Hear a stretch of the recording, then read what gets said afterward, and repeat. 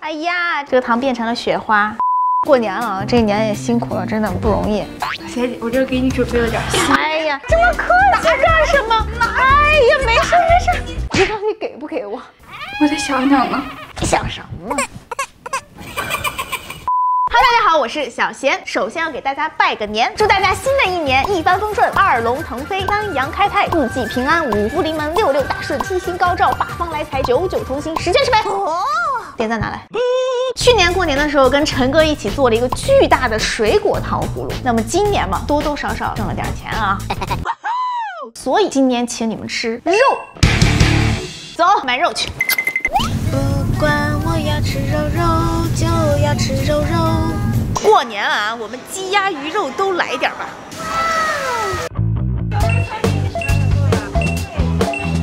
多少钱？82。半只北京烤鸭52块5毛3。正常。现在回来了啊，给你们看看我都买了些啥：红烧肉、猪脚脚、鸡爪爪、半只烤鸭，还有我们青岛人黄渤最爱的黄花鱼。怎么样，够有诚意了吧？这是每年过年家家餐桌上都必备的5道菜吧？我差点忍不住要唱《难忘今宵》了。要做糖球嘛，先来穿串儿。熟悉的竹签子，先来穿个比较好穿的红烧肉吧。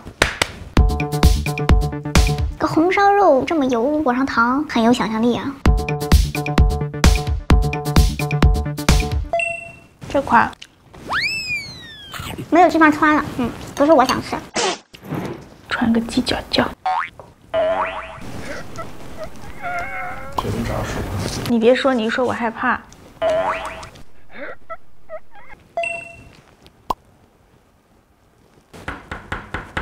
差不多，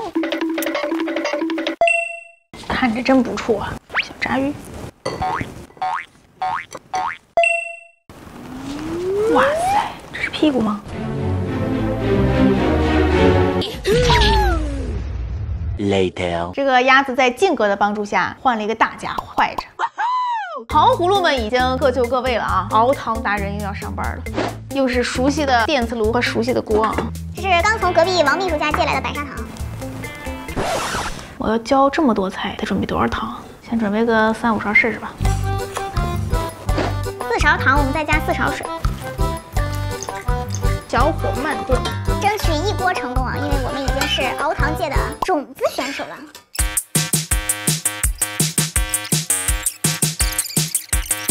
去年我做糖葫芦的时候，那个糖很粘牙嘛，然后他们就说是因为我的糖熬得不够黄，糖就熬得越黄，它可能就越脆就越硬。因为我上次毕竟也是人生中第一次做的糖葫芦嘛，火候就没掌握得很好。这次咱们再进阶看看。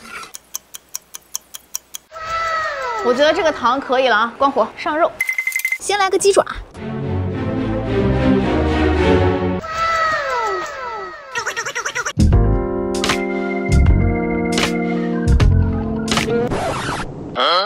哎呀，这个糖变成了雪花。Oh no！ 哎，那我们再来吧。这猪蹄儿咋整啊？好了，我又来总结失败的经验了。第一个问题是糖放的有点少，其次呢，就是我认为这个糖已经好了的时候，我就不应该用这个勺子一直去搅它，搅它就会把它搅得翻沙，就会出现雪花猪蹄儿那个状况。老规矩，再来。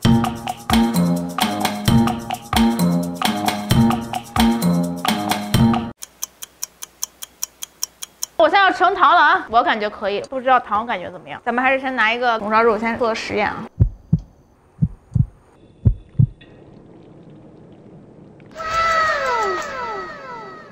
我感觉比刚才那把好多了。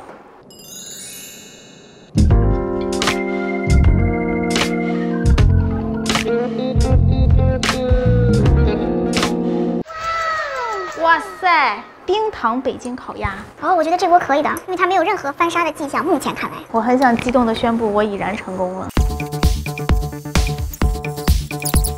耶，全整完了。走过路过不要错过红烧肉糖葫芦，点赞一串点赞。让我隆重介绍一下本季贤弟新菜品啊，糖猪蹄儿。祝大家2021如有肉神助糖鸡爪，祝大家2021爱情面包两手抓，糖黄花鱼，祝大家富贵有余，再来一只糖烤鸭，祝大家单压双压全都压，压啥都赢。最后是我最期待的糖红烧肉，祝我红红火火，顿顿有肉，今年过百万。干饭了啊，干饭了啊！干饭人怎么能少了饭？我挨着给你们尝一下啊，你们最想吃哪个？红烧肉是吧？好。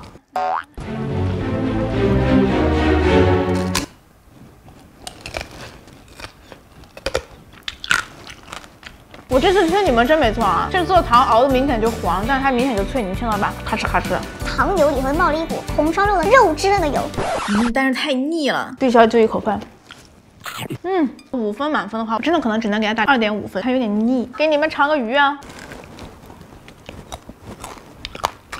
今天吃到很甜的味道，竟然觉得它有点鲜，这种鲜就有点像海鲜。这个炸鱼我可以打到3.5分吧，然后重磅冲击预赛，鸡爪子，妈大个的留在后面啊。我有看过那个东北街边真的有卖鸡爪子糖球的，但是他们那个卤鸡爪可能和我们这卤的味道不一样。因为它构造的问题，所以在指缝里面夹满了糖，就很甜。但是我觉得这个我觉得这个鸡爪比鱼还要好吃，就是它卤的味道是有点那种咸咸的，再配上这个国外面包这个甜甜的，真的还挺好吃的。这个我可能能打4.5分，会不会太高了？4分吧，关于后面还有上升的空间。真的很好吃啊。吃个糖猪蹄儿给你们看看啊。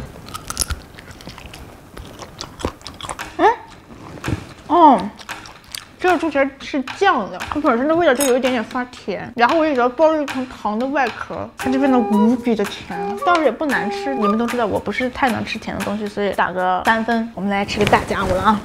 先给你们看一下，我淋的很好。这不是烤鸭身上的油啊，这是我亲手放上去的糖啊。我片一片吧。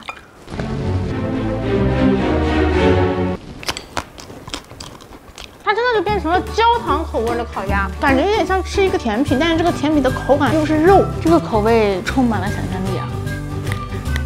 打分的话，我觉得还是鸡爪最好吃，但我觉得它好像比鱼好吃一点，就给它打4分。但是过年怎么能吃独食呢？我要是叫我的姐妹们来啊，来吃吧。哇，皮的，快点了。真的不吃一下炸鱼吗？真的很好吃，尝尝。小黄吃小黄鱼。我们给大家拜个年嘛，过年了，我们祝大家新的一年新年快乐，牛气冲天，牛星高照，牛运当头，牛年如意，牛到吉祥。记得订阅。